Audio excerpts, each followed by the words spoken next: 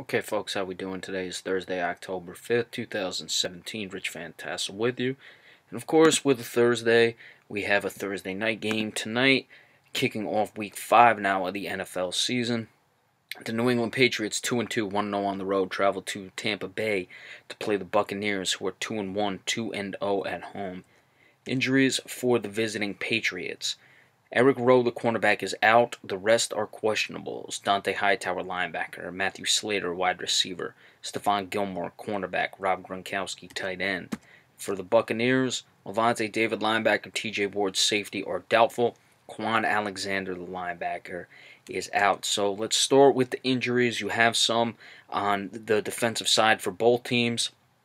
Eric Rowe, of course, being out for the Patriots. You have some questionables, Hightower and Stephon Gilmore, a linebacker and a cornerback, respectively, two of the better players at that position, not only just for their team, but in the league, and the Patriots' defense has been struggling. Now, I always expect questionables to go, but with a Thursday night game, it may be a little bit more precarious.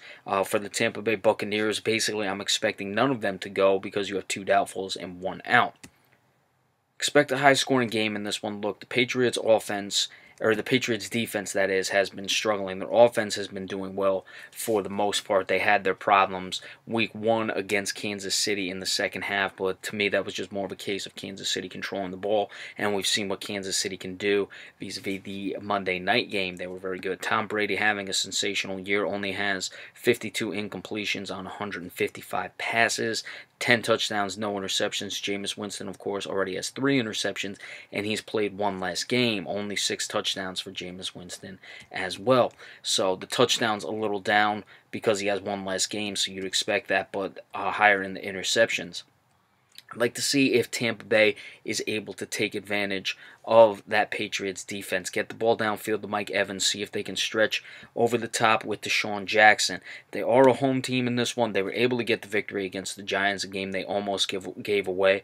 I really got to wonder about Nick Folk. We discussed that when we did the recap of the last game. He had a very shaky game, and I saw it in Dallas when his confidence was gone towards the end of that 2009 season, I suppose it was. He was just struggling, and you can't rely on a guy. So we've already seen that happen with Nick Folk. This very well could be a close game, or a game early on where you're looking to get points to keep pace with the Patriots, and he's missing field goals. You have long drives that don't end up in points, and frankly, I think that's going to be the difference in this game. I expect Folk to miss a few field goals. I don't expect the Patriots to drop to 2-3. They have to figure their defense out. It has been a short week, so we'll see if they were able to correct the issues. I don't expect that they're going to completely shut Tampa Bay down, and I expect the Buccaneers to get some points in this game and make the Patriots have to win it on offense. But I think there are going to be too many mistakes, turnovers by Jameis Winston, missed kicks, and those sort of things. That's going to lead to the Patriots getting the victory in this one. I like 34-24, New England over Tampa Bay. All right, so when this game goes final, if we're up tonight, we will give you the recap of that. If not, be sure to stay tuned for it tomorrow morning. Remember, we appreciate all subscriptions as well, and we will see you next time. Have a good one. Thank you all so much.